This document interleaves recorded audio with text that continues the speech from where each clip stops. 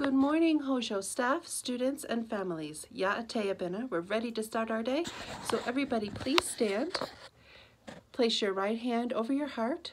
Our voices are off and bodies are still. Eyes are on the flag. I pledge allegiance to the flag of the United States of America and to the republic for which it stands, one nation, under God, indivisible, with liberty and justice for all.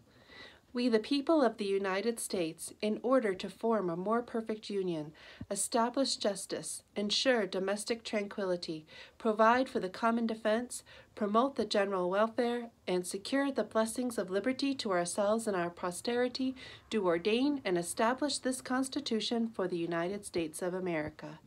Good morning, everyone. Today is Wednesday, March 31st, the last day of March.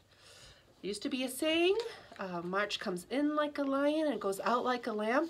I don't remember how March came in, but it seems like kind of a quiet day today. So hopefully the weather holds. So we have some music, and Mrs. Neff has secured some music for us, and I hope you have had a chance to watch that little clip on our YouTube channel. Tell me who we're listening to, what the name of the piece is, and the composer.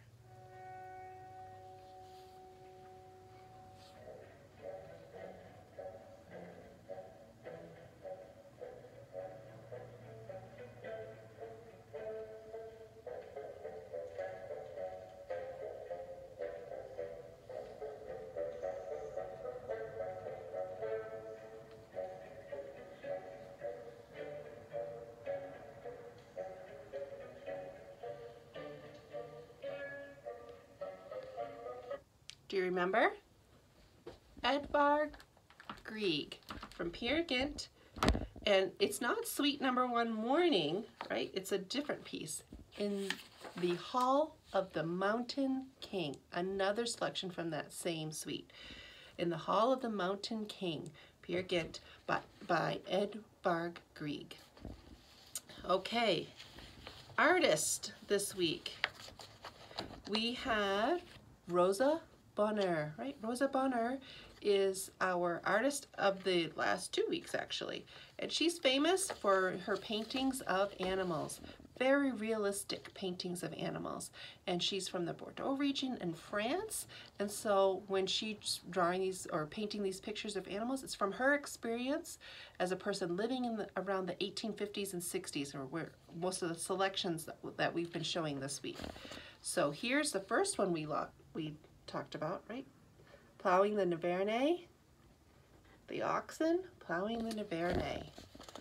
Do you remember the next one we watched or we looked at was the horse fair. This one took her 2 years to paint. Remember? Can you imagine doing one thing for 2 years, painting a picture? That's perfection.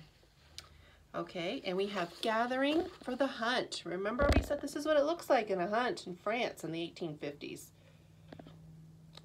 And then yesterday we met the Highland Shepherd. Remember we talked about the Highlands are the area in Scotland. It's more of a traditional area where people speak Gaelic or had been speaking Gaelic, and I'm sure in the 1850s they'd been speaking Gaelic and wearing kilts and their cloaks with their, and you know, their cloaks and their kilts all have a certain pattern, a tartan that is that identifies their family. So you'd see different types of clothing that represented their family. And their families were their clans. And that's similar to what we have here in Navajo land, right? We have clans, people, our families are divided up into different types of or different names, clans. And so the same thing in the Highlands. And they herded sheep, which is also very common here in Navajo country. So the Highland Shepherd. There he is. So today we have the last picture in our series on Rosa Bonheur, and this one is weaning the calves. Remember, like weaning is taking the baby calves away from the mom so they can grow up into be adult cows on their own. And this was a painting done on the border of France and Spain, and you can see in the background the mountain range, the Pyrenees Mountains in the background. And you can see the mother cow kind of anxiously trying to get to her little calves, and the calves are trying to get to the mom, but there's a fence separating them because it's time for them to grow up. It's tough. It's tough. Tough stuff. So here is Weaning the Calves from 1879, Rosa Bonheur. Okay, maybe you've noticed in the hallways there's some new artwork that's up. Some of the things that we've been talking about this year, some Bierstadt and some Bouguereau. There's an Anthony Van Dyck painting that we just put up. A number of paintings have just been put up in the hall. So when you come down to the main building, look around and see what we have there. Okay, poem. Our poem this week is by Edna St. Vincent, do you remember? Millay. Edna St. Vincent Millay, and the name of the piece is Afternoon on a Hill. I will be the gladdest thing under the sun. I will touch 100 flowers and not pick one. I will look at cliffs and clouds with quiet eyes, watch the wind bow down the grass and the grass rise. And when lights begin to show up from the town, I will mark which must be mine and then start down. She says that she'll be the gladdest thing under the sun. What makes you the gladdest thing under the sun? And if you had to write a poem about it, what would it sound like? What things would you talk about? And then it's good to know. It's good to know what makes you happy, right? What sort of things. And surrounding yourself with good, true, and beautiful things will make you happy. So that's why we're doing our poetry and our art and music, so you know what these things are that can bring happiness to you. We have been reviewing the Declaration of Independence, and thank you to the 4th grade who have volunteered to say the Declaration of Independence when Secretary of Education, Dr. Stewart, is here on Monday. So thank you to them for offering to do that. I might come around, and you never know, we might have to ask you to do the preamble to the Constitution, but we practice that every day, so you should be ready. So let's do the Declaration of Independence together. Remember, it starts with when in the course of human events. Let's do it together. When in the course of human events, it becomes necessary for one people to dissolve the political bands which have connected them with another, and to assume among the powers of the earth the separate and equal station to which the laws of nature and of nature's God entitle them, a decent respect to the opinions of mankind requires that they should declare the causes which impel them to the separation.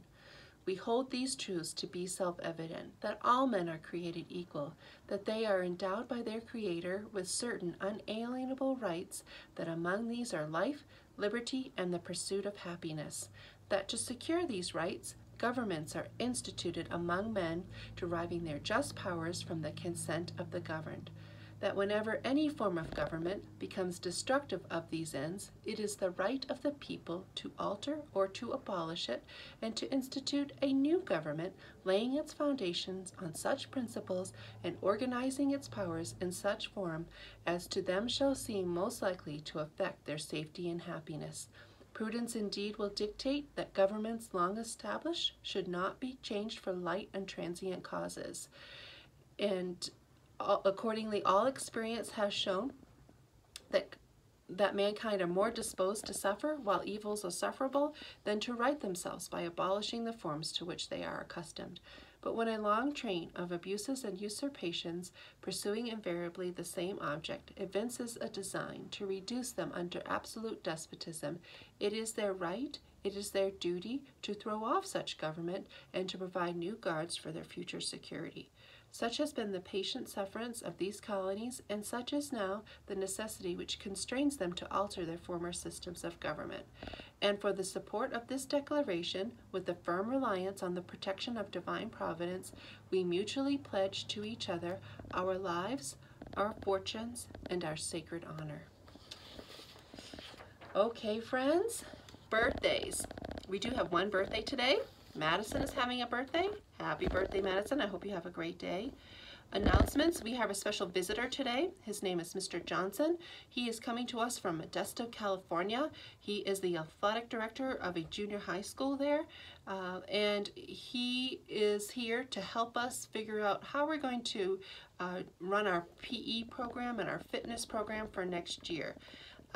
I know this has been a tough year. Many of us have just been hanging around the house or watching too much TV, maybe not getting enough exercise, maybe eating some bad, not so good things, maybe not so bad, but not so good.